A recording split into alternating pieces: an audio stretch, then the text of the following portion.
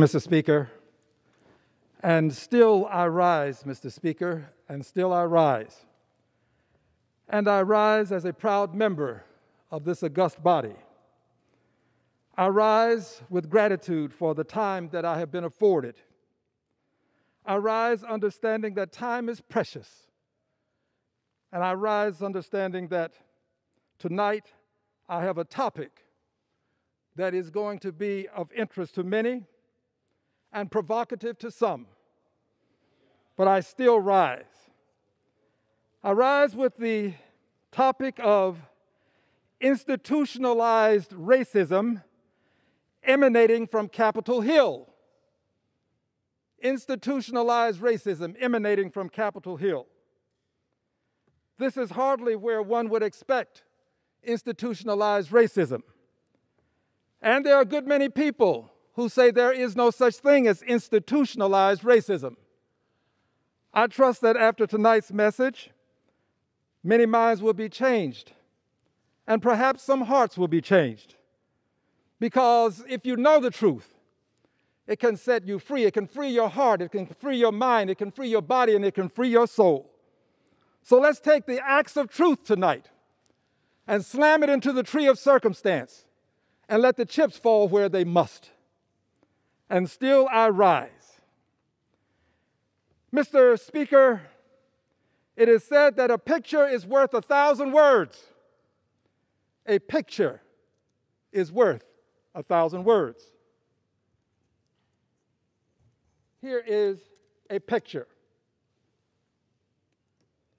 This is a picture of the Russell Senate Office Building.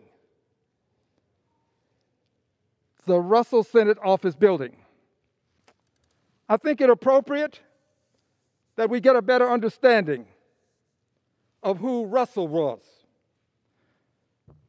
In 1972, some 50 years ago, the old Senate Office Building, that would be this building, was named after Senator Richard Brevard Russell Jr.,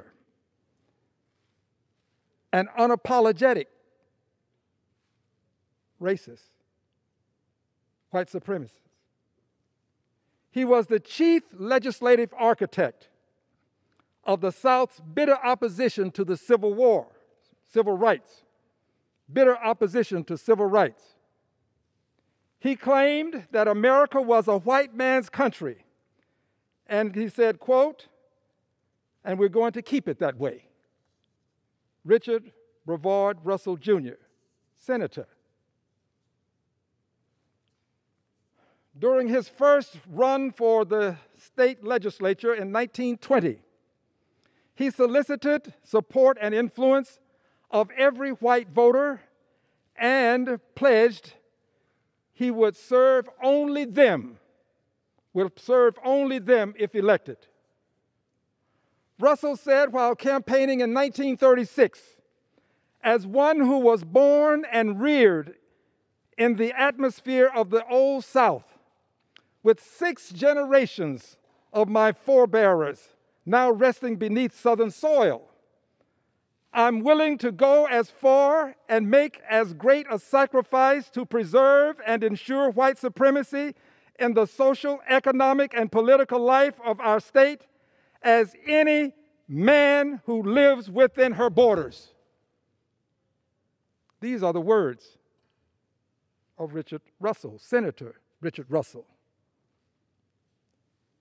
Senator Richard Russell, whose name is on the Russell Senate Office Building. A building maintained with tax dollars. A building constructed with tax dollars. A building that I have to go into from time to time. I try to limit my traversing through the building, but from time to time I must. But at some point I'm going to limit all of my movement into the building. I won't be going into it at some point. And at some point, people of African ancestry are not going to go into this building. It's a symbol of national shame, not national pride. A symbol of national shame. The Russell Senate Office Building. Senator Richard Russell successfully filibustered anti-lynching bills. We just passed an anti-lynching bill after many decades. One of the reasons why it took so long was because of Senator Richard Russell. He blocked bills to eliminate poll taxes,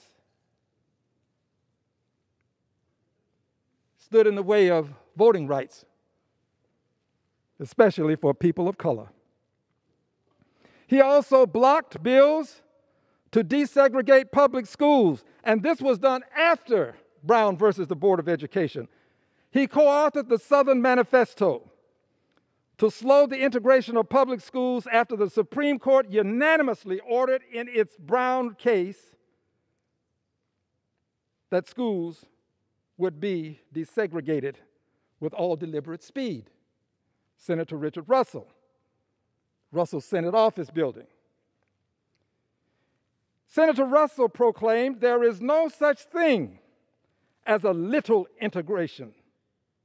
This is what he said in 1957. He said, they, meaning black people, are determined to get into our white schools and into white restaurants and into white swimming pools. He went on and indicated that he would warn his Senate colleagues that this would mean a Mongol race which would result in destroying America. Senator Richard Russell. Senate office building named in honor of Senator Richard Russell. He proposed a voluntary racial relocation program to adjust the imbalance of the Negro population between the South and the rest of the country. Literally proposed moving black people to some other states because there were too many in the South. Senator Richard Russell, the Russell Senate Office Building. When President Truman sought to end segregation in the military, Russell responded with vile racial libels. Here's what he stated. Senator Richard Russell, these are his words. The incidence of syphilis, gonorrhea, chancre, and other venereal diseases is appallingly higher among members of the Negro race. One would say that by this standard, all of us have been maligned, those of us who are members of the Negro race, as he called it. He declared, and allowing black and white troops to serve together is sure to increase the numbers of men who will be disabled through communicable diseases. The words of Senator Richard Russell. Yes, the Senate Russell Office Building is named after a self-proclaimed white supremacist. It is a symbol of national shame. On March 30th, 1964, the Southern bloc of 18 Democratic senators and 1 Republican senator, led by Senator Richard Russell, launched a filibuster to prevent the passage of the 1964 Civil Rights Act, stood in the way of what we now consider some of the great legislative actions that were taken by the House, taken up by the House and the Senate.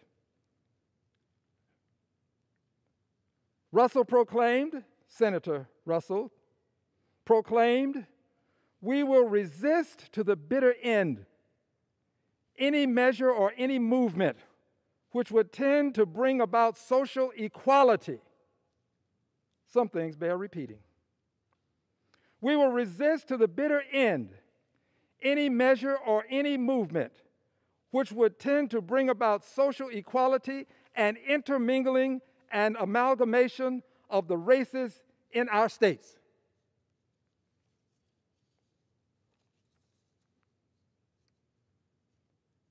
He voted against the 1964 Civil Rights Act, which he called short-sighted and disastrous. He added that the Civil Rights Bill's true intended effect was to intermingle races, eliminate states' rights, and abolish the checks and balance system. A great president from the state of Texas, the Honorable President Lyndon B. Johnson, signed the Civil Rights Act into law.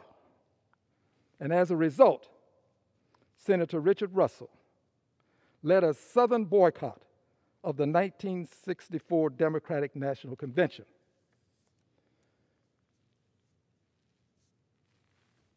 I would that many who contend that there is no institutionalized racism could walk in the shoes of those of us who face it, who understand that for us, racism is more than a word. It can sometimes be a way of life that you have to contend with, even in 2022. Russell Senate Office Building. You think I get great pleasure walking through a building named after a person who proclaimed himself a white supremacist? I get no great pleasure in moving through the facility. And I find this to be very interesting.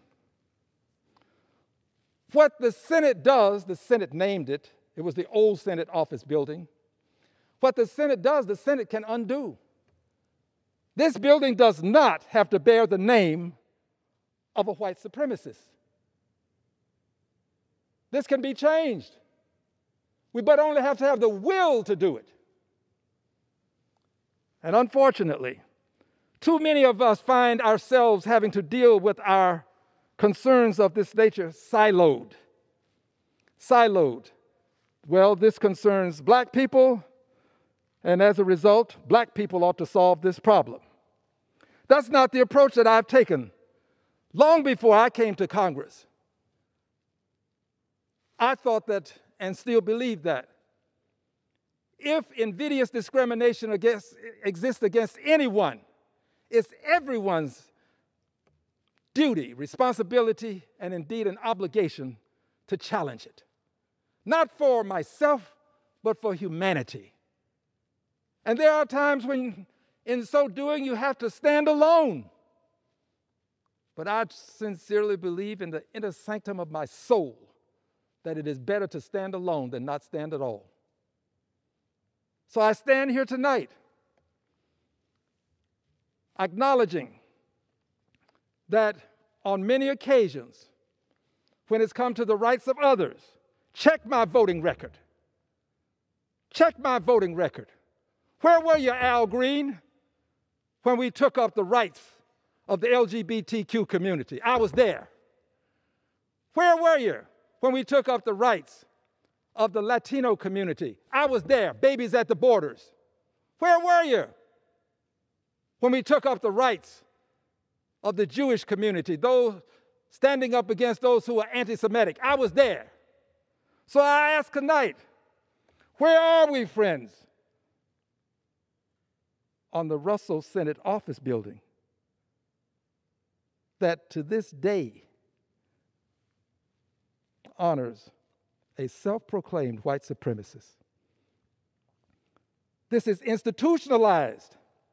It's institutionalized because the Congress, by and through the Senate, as an institution, made it so. You want to see institutionalized racism? A picture's worth 1,000 words. There it is. That's it. The Russell Senate Office Building. All people of goodwill ought to want to see this changed. I'm not the first person, by the way, to say that it should be changed. I may be one of many. But as long as I'm here, I'm going to be fighting to change the name of the Russell Senate office building. Institutionalized racism, a picture of it worth 1,000 words. Emanating from Capitol Hill, a place where we pass the civil rights laws, a place where we stand, one would assume, against all forms of invidious discrimination. No one would have a building on Capitol Hill bear the name of a self-proclaimed white supremacist. But there it is, the Russell Senate office building. Now, friends, I have not said that we should name the building after the name Richard Russell is removed, Senator. I've not said that we should name it after any given person. I've not said that we should have a certain process in place to select the name. I have said, let it revert to the name that was there before we named it after a self-proclaimed white supremacist. Let it revert to what it was before, and that was the old Senate office building. Let it revert, and then establish the proper protocols and all of the processes and whatever methodology you choose to select a name. I believe that we won't make that mistake again, the mistake that we've made with Senator Richard Russell, but let's let it revert. And that we could do overnight. That we could do overnight. There is no requirement that we wait months, years, weeks.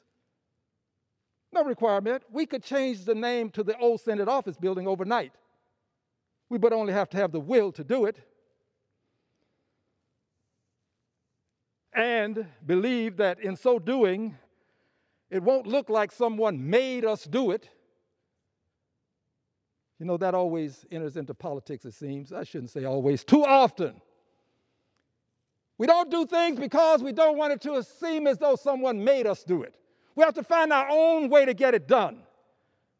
We have to allow the parade to turn the corner and then run out in front of it and claim that we were there all the time. Do whatever you must. But let's take the name off.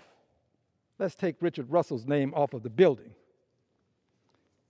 Friends, if a picture is worth 1,000 words, I contend that a song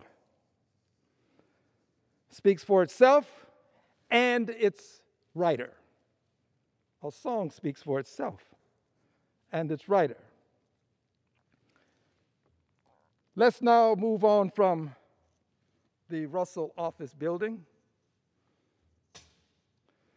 And let's move on to Stephen Foster. Stephen Foster. Stephen Foster. Stephen Foster has a Memorial Day.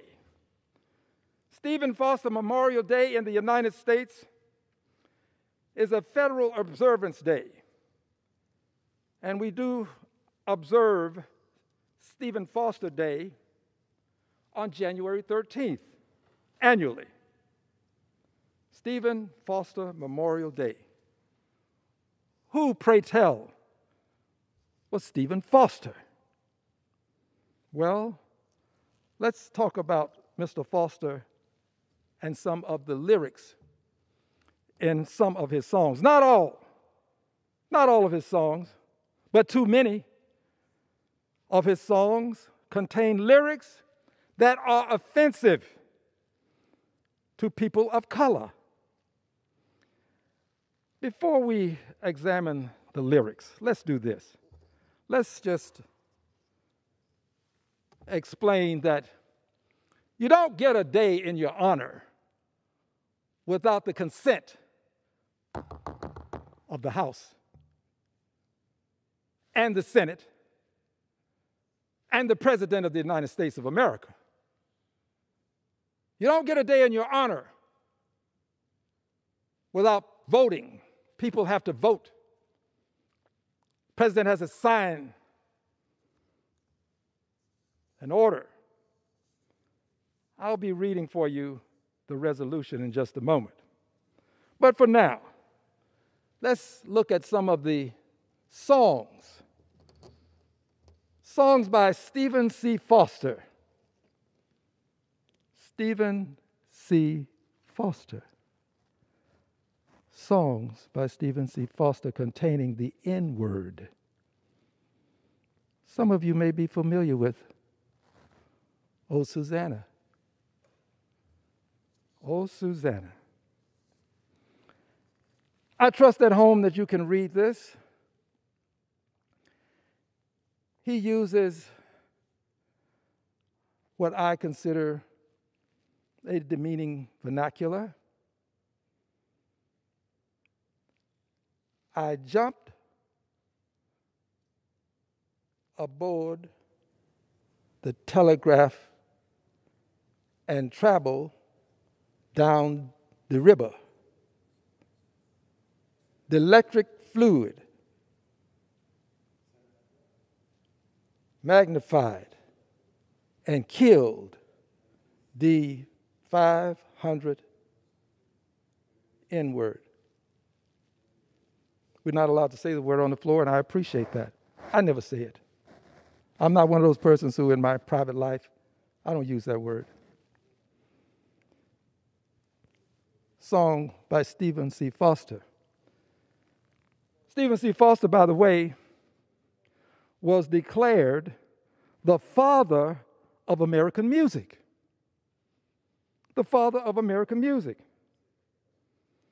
The date that we commemorate or celebrate, however you choose, is January 13th, annually.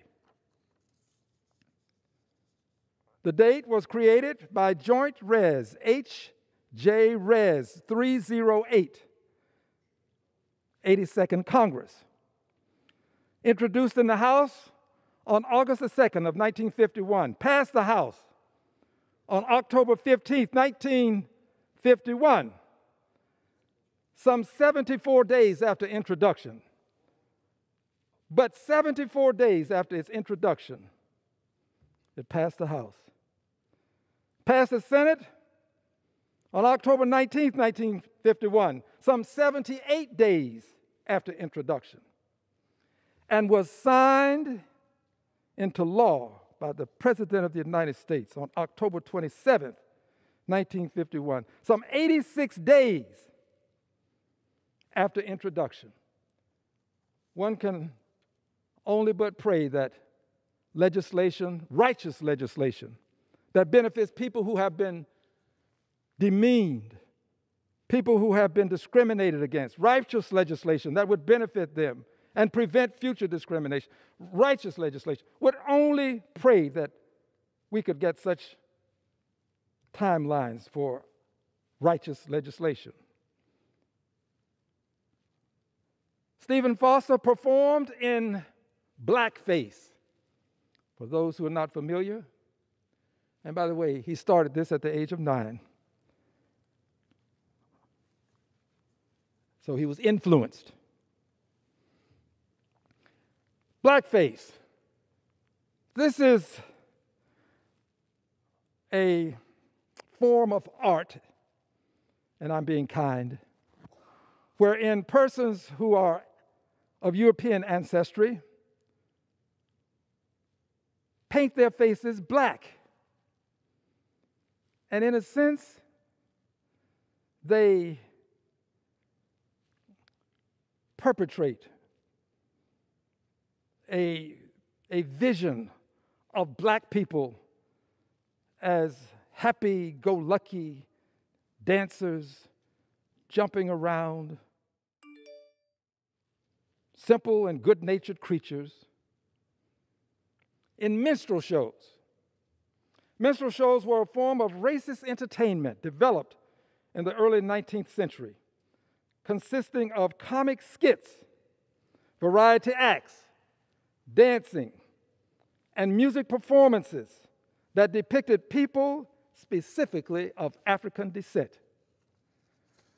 The shows were performed by mostly white people in makeup or blackface, as I have explained, for the purpose of playing the role of black people. Minstrel shows lampooned black people as dim-witted, lazy, buffoonish, superstitious, and happy-go-lucky. Stephen Foster was a master of minstrel music. Christie's Minstrels, the most successful minstrel shows of the time, made an arrangement with Foster for the show to be the first to sing his songs. Mr. Foster, if you have a song, a minstrel song, we want to be the first. I can imagine Mr. Christie saying that. He would have the rights to be the first to sing these songs, present these plays demeaning black people. And Mr. Foster complied. Before I read the resolution, let's take a look at another song written by the father of American folk music to this day, with a day that's celebrated on the 13th of each January in his honor. The father, Old Uncle Ned. An excerpt. There was an old N-word. They called him Uncle Ned. He's dead long ago, long ago. No more work for poor old Ned. He's gone where the good N-words go. The father of American folk music institutionalized racism in song. Institutionalized racism because this institution made it so. We, not us personally, but this house made it so. More about that in just a moment. Let's look at another song.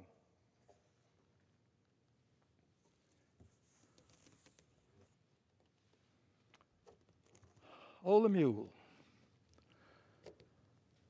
These are excerpts. It reads, go down to the cotton field. Go down, I say. Go down and call the N-word boys. All well no more today.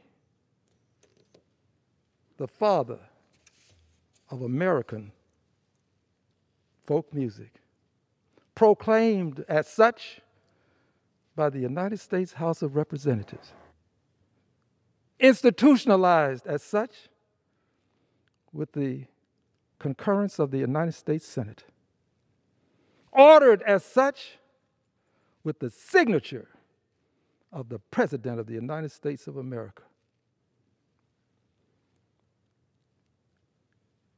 One final one. And I shall not read it, I'll simply place it before you. I trust that the camera allows you to see the words.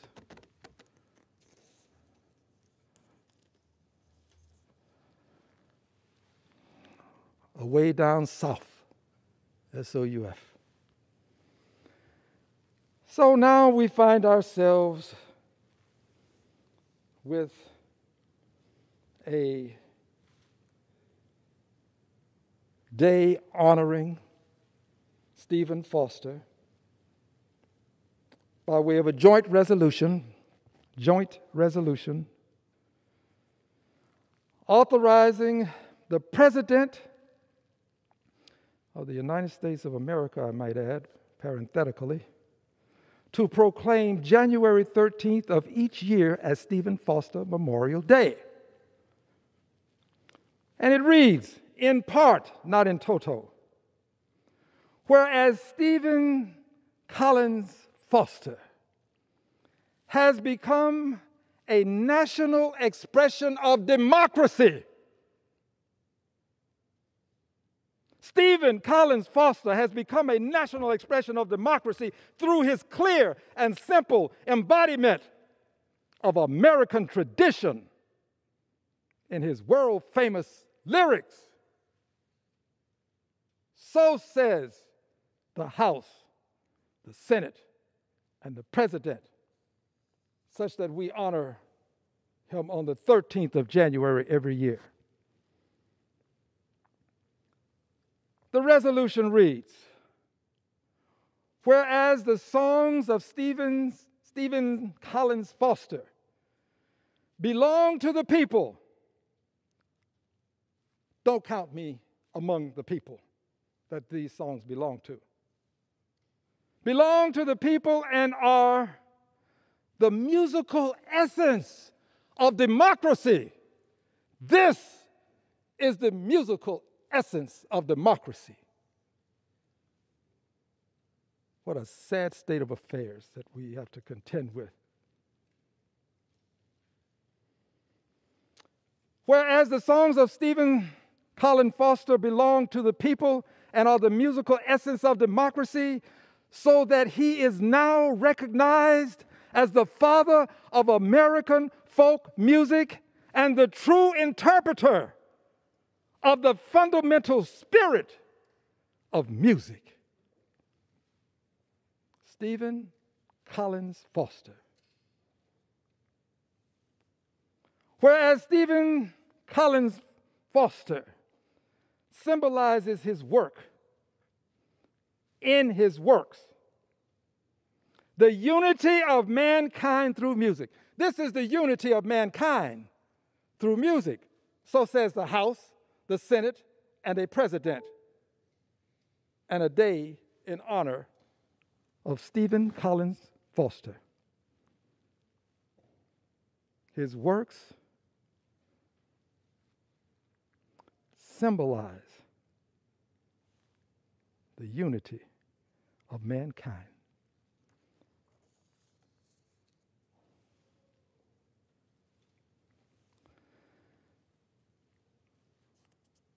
Resolved by the Senate. These are the words. Do a little bit of research and you can read it in its entirety. I've given you excerpts. But these are the words.